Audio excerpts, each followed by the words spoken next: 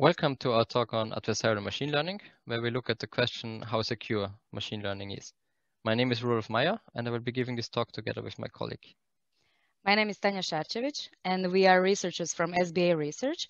We are part of machine learning and data management group, and the main focus of our work is security and privacy of machine learning. AI, machine learning, and deep learning are among the most hyped technologies currently. And while there's a lot of hype, there's also tremendous advancements in these technologies that justify the hype. On some tasks, these technologies are surpassing human-level performance, and this is mostly based on a number of new learning concepts. There are many application areas, such as autonomous vehicles, medical diagnosis, or machine translation. But one aspect is still rather unexplored, and that's the security of all these technologies. Our talk will take a closer look on the security issues that can arise along the machine learning process. The agenda of our talk is as follows. First, we give a brief overview on the setting on the learning paradigms that we consider. We then detail a couple of attacks that have risen to prominence recently, and we also discuss in detail some of the defenses that you can apply. Let's take a closer look at the typical machine learning workflow. We have, broadly speaking, two steps. The first step is a training step. This mostly happens offline, and here we want to estimate the model parameters from input data and the according labels, for example, classes that are assigned to it. With this, we obtain the trained model and the model parameters. In the second step, in the prediction step, we want to apply this model on unseen data to get a prediction what is the most likely outcome for that input sample. Here, we want to predict what type of fruit a certain sample is belonging to. In this talk, we specifically consider the classification or categorization machine learning paradigm. In this task, we want to assign to input samples one or more classes from a predefined list of categories. So we have as input data n-dimensional real number to vectors x, and the output is one of a list of labels. In our case here, we have a binary classification task of classifying fruits either as bananas or apples.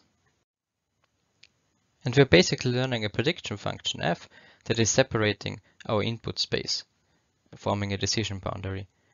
There are many different learning paradigms, for example, support vector machines with different types of kernels, multi-layer perceptrons, also known as neural networks, and logistic regression. As with many other systems, IT or real life, perfect security is very difficult or maybe sometimes even impossible to achieve. So also for machine learning, the goal we want to achieve is to raise the threshold for an attack to be successful. Basically, we're balancing the cost of protecting our machine learning model against the cost of recovering from an attack.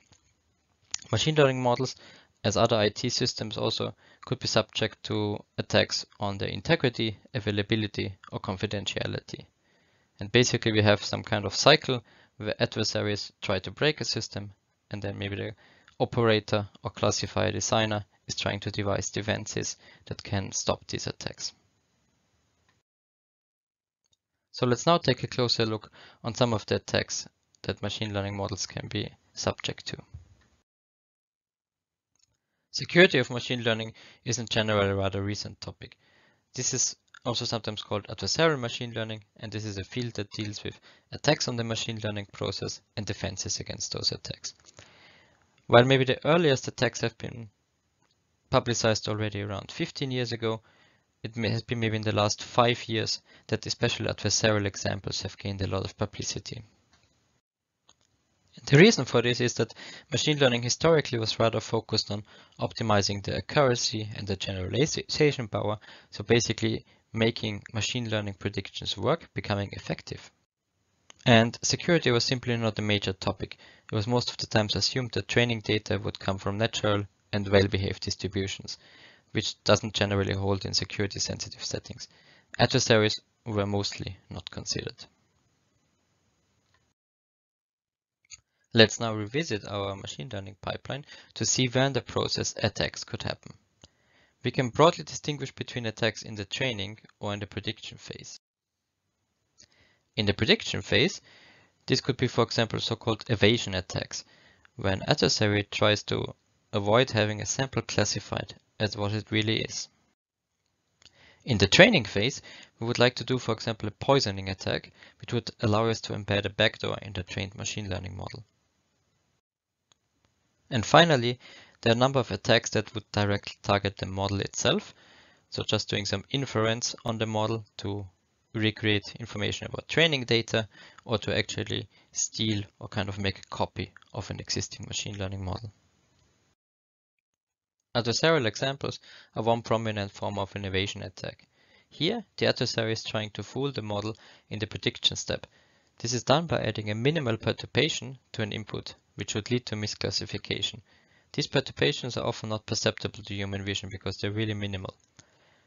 This means in practice, if you look at our dataset here in the top right, that if we want to add a small perturbation to this green apple, it would then in the end cross across the decision boundary and come to rest on the other side and therefore get misclassified. Adversarial examples are very effective and robust attack. Small perturbations are normally sufficient for a successful attack. And these not only apply to deep neural networks, where they have most prominently been shown, but also to other classifiers such as support vector machines or random forests. And they're robust and resistant against certain types of conversions. For example, if I'm printing out that adversarial example and then scan it again, so I do a digital, analog and digital conversion, even though it was maybe not even perceptible to human vision, the perturbation is still persisted. These type of attacks in principle attack the integrity of the prediction and therefore of the whole machine learning process. Let's take a look at a simple example. We have here one input from a dataset on handwritten digits. We see here the number 7, on the left hand side the original image, on the right hand side the modified adversarial example that has some perturbation. Granted, on this image the perturbation is not minimal and not noticeable, but this is mostly because the dataset has rather small images and only black and white, and also the attack that you see here is not the most powerful attack. How is the attack executed?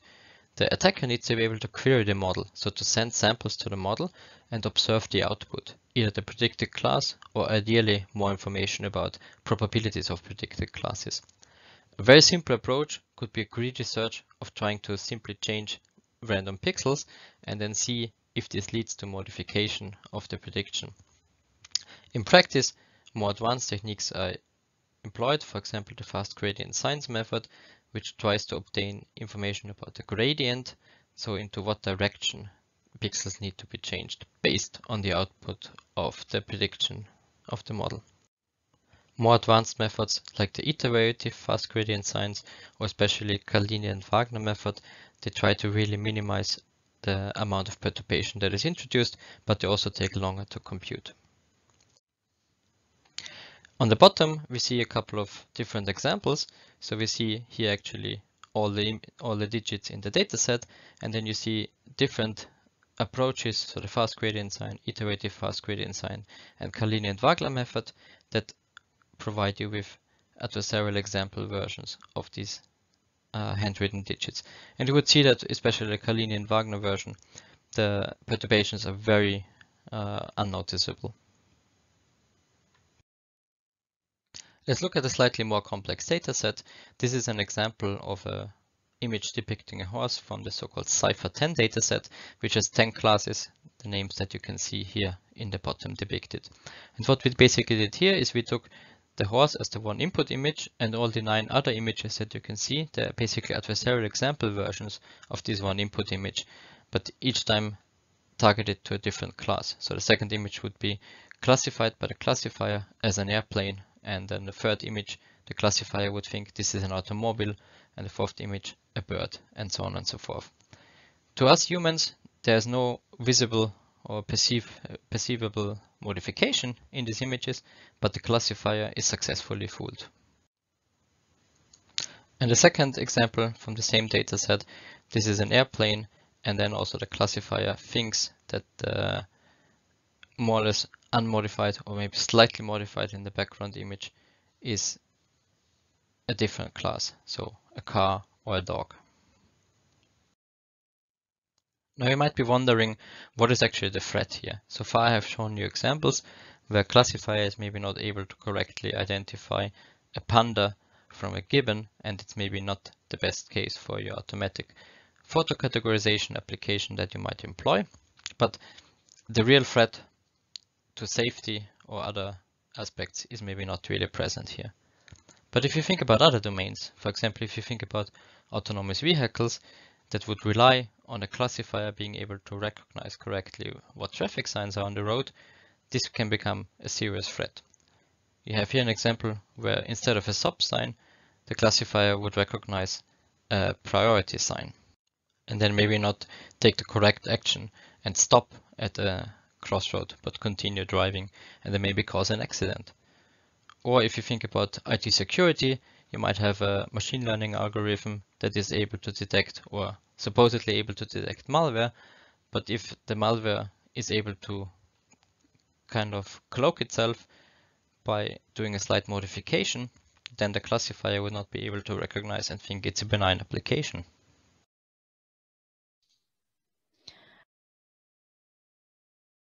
Now I would like to show you a simulation of adversarial attacks on this image recognition classifier. So with images, we can actually demonstrate it visually very well.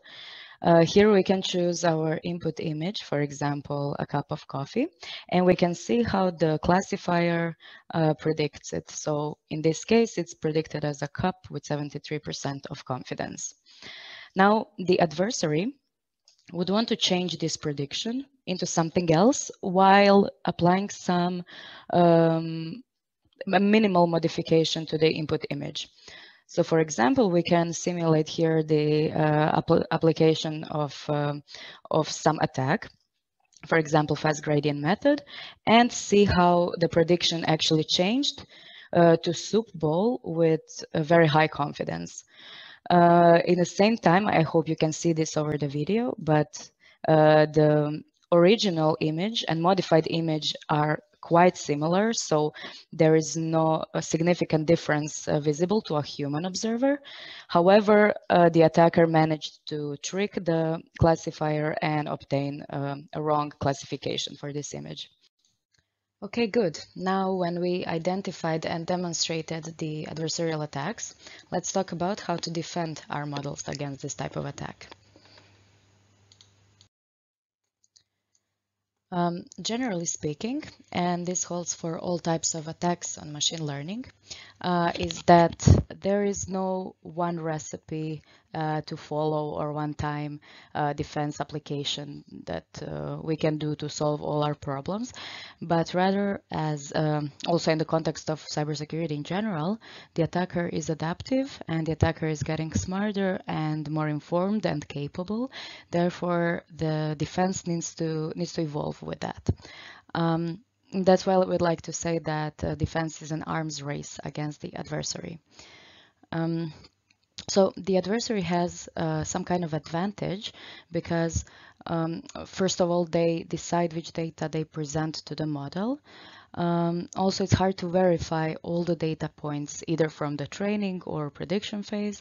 And another thing is that also sanitizing the data can be very hard to do in a meaningful way. Usually, the adversary also has direct access to the model, so to the model's parameters, which is yet another surface for the attack.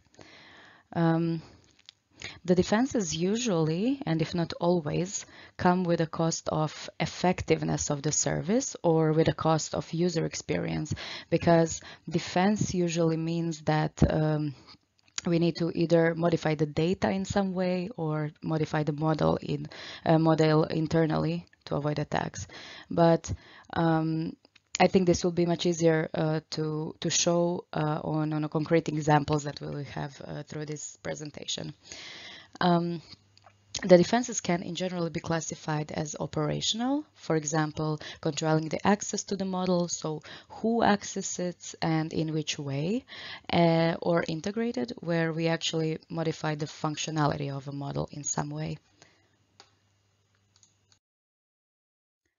One of the concrete defense strategies against adversarial attack is to produce a classifier that would be robust against adversarial attack. We do that by proactively generating adversarial inputs and making them part of the training set. So the classifier actually learns the adversarial inputs, and then it should be robust when they are fed to the classifier at the prediction step. The downside of this strategy is that this can actually impact the performance on the clean samples. But this is really effective if adversary uses some anticipated attack algorithms such as fast gradient sign method or Carlini-Wagner. Another approach for the defense against adversarial attack would be cleaning the data inputs in the prediction phase. For example, applying some image filtering or passing it through an autoencoder. And with this pre-processing step, we want to remove the embedded adversarial pattern. Let's go back to our demo from before and show the defense against adversarial input. As I mentioned before, defense strategy can be to apply some image manipulation before feeding the inputs to the model. So we can as well simulate that here. We have 3 different defense strategies, and we can see how they would perform in this case. So for example, applying Gaussian noise does not seem to help a lot. Spatial smoothing, however, helps, and we can see that our classifier predicts correctly this cup again, however, with quite lower confidence level, but it seems like the adversarial behavior is removed. What is important to notice here is that the defense mechanism also changes the image, the input image. So we need to make sure that the classifier still performs well, even with this defense.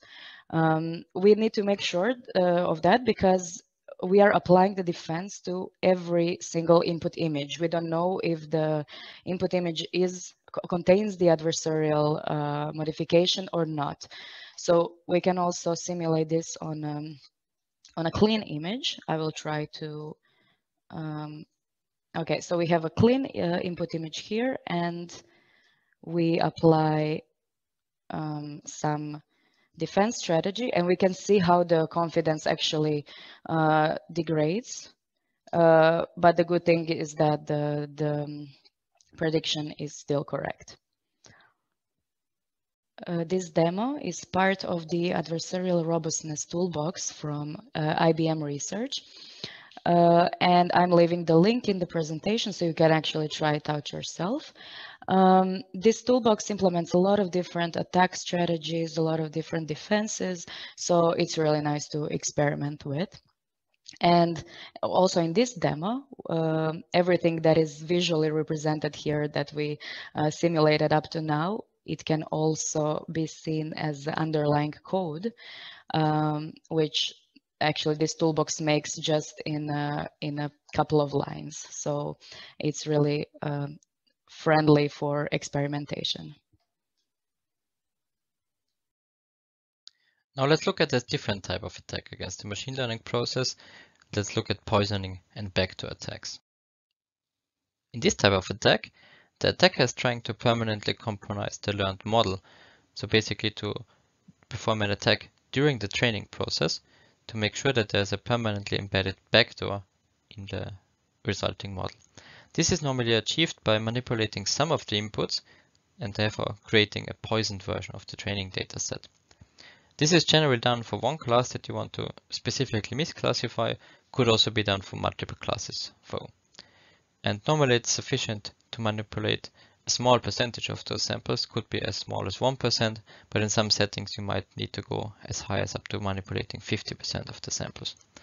Basically what the attacker needs to perform is, as you can see here on the digit again, embed a certain pattern. This does not need to be a pattern that is not perceptible, but needs to be a distinct pattern that is maybe not causing any suspicion. For this attack to work, the attacker requires access to either the training data or the model at some point. And one type of attack or one point of attack could be somewhere in the supply chain of the machine learning process. So for example, this could be done when we perform a training in the cloud. Maybe then it's possible to manipulate the training data. Or another type of attack could be if you're reusing a pre-trained model in the so-called transfer learning setting. If there's already a backdoor embedded there, this might survive quite some of the model fine-tuning that you normally do afterwards. Again, the poisoning and backdoor attacks kind of lead to a drop in the integrity of the model, but contrary to an evasion attack where we modified certain inputs to move them across the decision boundary, what we're trying to do here is that we're actually changing the decision boundary permanently. Let's take a closer look what actually happens inside a backdoor neural network. This is sometimes also called BadNet in literature. Here you see two neural networks depicted with the same structure, but the one on the top is a benign network that has not been manipulated with, and the bottom one is the manipulated BadNet that has been trained on the poisoned dataset. Due to this manipulation in the training process, if we send in a clean input, there's actually no observable differences. Both of the networks predict correctly the number 7. Because the input was not manipulated, both networks should behave like a correct prediction. However, if during the prediction step we're providing the networks with a manipulated input that has the same type of backdoor pattern embedded that we have poisoned our data during the training process with, the two networks will behave differently. So here we have again a number 7, but it has this small backdoor pattern in the bottom right. The benign network will not be influenced by this and still predict the correct prediction, so the number 7, while the BadNet is kind of recognizing this backdoor pattern and is now triggering the behavior that has been trained, so it's predicting wrongly the class number 8. Experimental evaluation has shown that in many settings, such backdoor attacks can be very effective without actually causing much side effects. Here, without actually causing much drop in classification accuracy on clean samples. We see here, again on the handwritten digit, a number 7 that is backdoored with either a single pixel pattern or a slightly more complex pattern. And in the evaluation, we can see that the errors introduced by even manipulating up to 50% of the samples from this class 7 are very minor, so 0.5% approximately. And the backdoors that we are creating, they're almost triggered in all the cases. So in 99.5% of the cases, the backdoor at prediction time is actually triggered correctly. Now let's consider a realistic threat scenario again. Imagine an adversary would like to tamper with an autonomous vehicle by embedding a backdoor into the traffic sign recognition engine of that vehicle. Basically, the attacker embeds a backdoor there, which in this case is based on a backdoor symbol that is noticeable, but just not suspicious. So unlike an evasion attack, where the manipulation or modification should be not perceivable, here it can be noticeable, it just should not be suspicious. If you were now actually in Vienna listening to this talk and you could afterwards go out on the street and take a look, you would actually see that on most traffic signs in Vienna, you would actually see some kind of stickers on it. They're hopefully not all backdoors, they're just other political messages sometimes or just other messages that people leave there. So people are used to having stickers or other items attached to traffic signs, so such a manipulation would actually not be very suspicious. However, it can extremely fool the classifier, and the classifier, instead of being able to predict here stop sign, would predict a speed limit sign, and then the autonomous vehicle would not stop at the intersection anymore, but maybe just continue driving and potentially cause an accident. And you might now be wondering, why do backdoors actually work? And this is due to a peculiarity of many machine learning models, because many models in general have simply too much memory capacity. So they're able to pick up too many details and maybe sometimes even the unimportant details. If you look at the example of a neural network and you would compare how a neural network acts on a clean sample, seen in the left side, and on the backdoored sample, seeing in the middle side, and then actually on the differences in what happens in the activations in these samples, you would see that there's a couple of neurons or some dedicated neurons that really pick up this pattern that is embedded. So in our case, maybe the yellow post-it. So they're kind of overfitting to the specific, maybe unimportant detail. They're memorizing it by heart. And when this detail appears again on another sample, these neurons get active and they kind of trigger that wrong classification. So you could kind of say that some parts of the brain of the model basically really trained to just recognize that backdoor pattern. Now an important question is, can we actually defend against such poisoning and backdoor attacks? One defense, for example, is based on the observation that I've just shown you before, that some of the neurons are dedicated to learning the specific backdoor patterns. If you are able to remove those backdoor neurons from the model, then the model in effect is a normal benign model that is not able to recognize the pattern anymore and therefore is also not going to be manipulated. So a defender is going to prune these neurons, and basically a defender is going to prune neurons that are not active when passing through clean samples. So here you would need another data set, a validation data set, where you're sure that there are no manipulations in there, so there's no poisoned images is there. If you have that and you can pass that through, you could basically cut everything out that has not been used to classify these samples correctly. Here we have an example for a face recognition task, where the model has been manipulated by certain types of glasses that are put on people as a kind of backdoor pattern or backdoor key. This could even be a physical key that people put on, and then they could trigger a wrong classification in an authentication system, for example.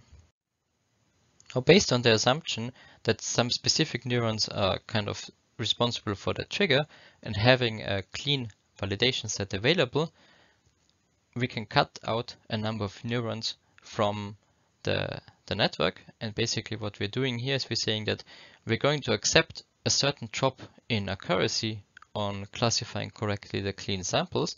Here, for example, the target is set to, we accept a 4% drop in accuracy on clean classification tasks. In the figure in the bottom, you would see basically the success rate in red of the backdoor and the success rate of the classifier on the normal task of correctly identifying the unmodified images. And we can observe that when we start to cut out neurons, also the performance on the clean classification images task starts to drop. But there's a certain sweet spot where we're actually able to perfectly disable the backdoor and the original classification task still works well. So when we cut out around 70% of the neurons in this network, so that's quite a large number of the actual model capacity that we're removing, we're not losing much in performance yet, here maybe just even 1 or 2%. We set it to the goal of losing at most 4%, and at this threshold we're actually able to completely disable the backdoor, and the backdoor doesn't work at all anymore. So the defense is very effective in this case. And it's also quite efficient because we're not losing a lot of accuracy on the clean task. Now let's come back to an example of the traffic signs from before. We see here a similar evaluation. We see that initially the backdoor has around 100% effectiveness. And when we start to prune our model, we remove neurons.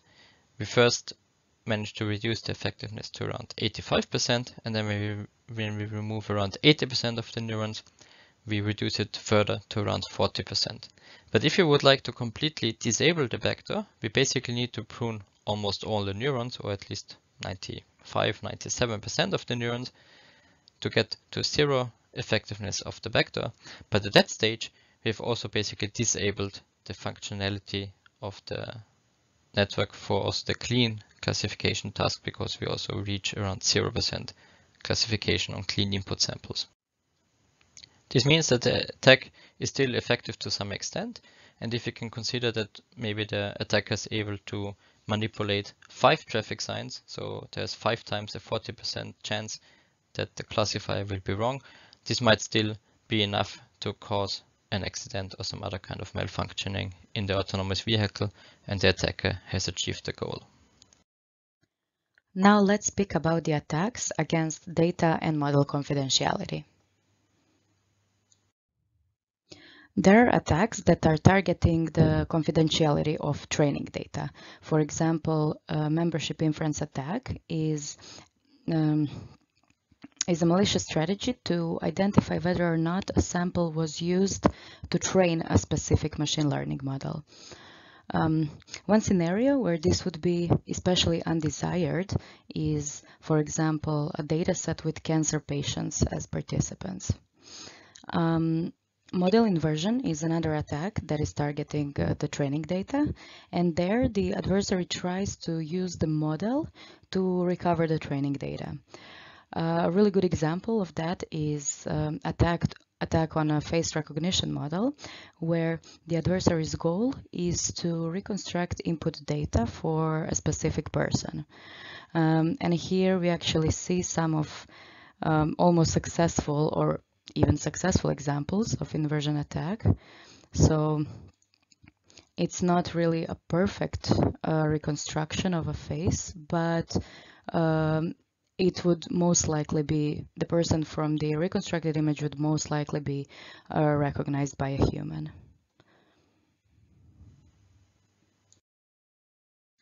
One of the attacks that tries to exploit the intellectual property rights of the model creators is a model stealing attack.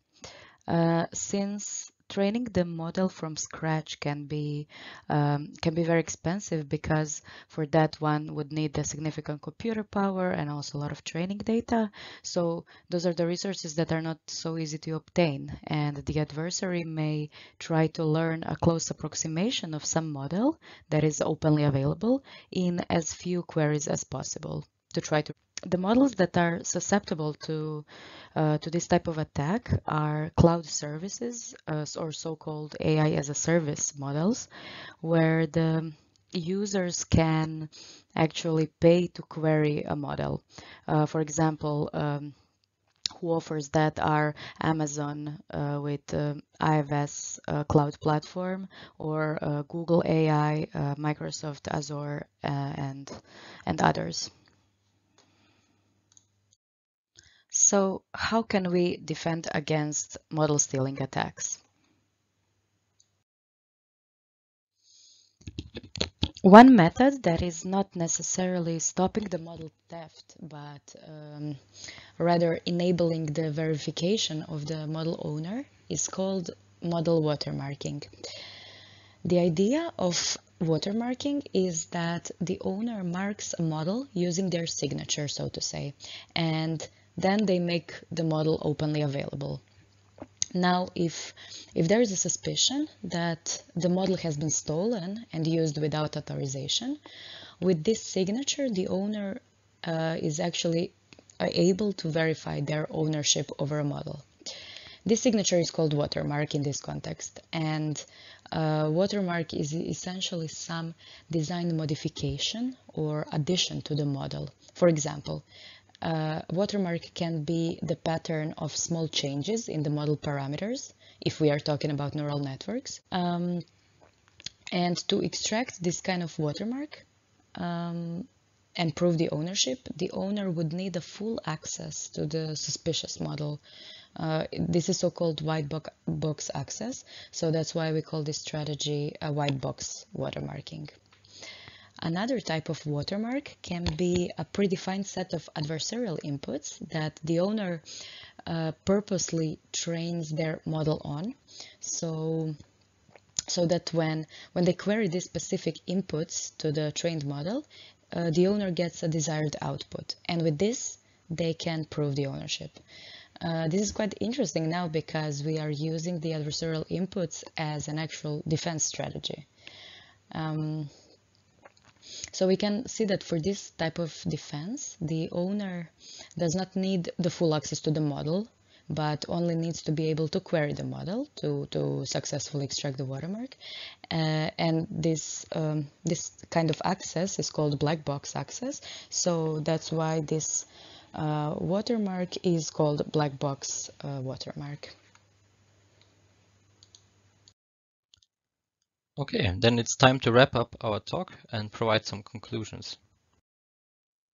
So the major takeaway is that machine learning really needs to consider security and also privacy aspects, because machine learning models can get easily fooled and get easily exploited.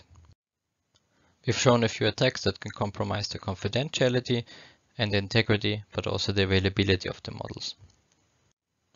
There are many potential attack points for an adversary, and we need to consider the whole supply chain. So even when we use, for example, machine learning as a service, or when we do transfer learning from existing models, there might be adversaries there, and they will be there if the application becomes important enough.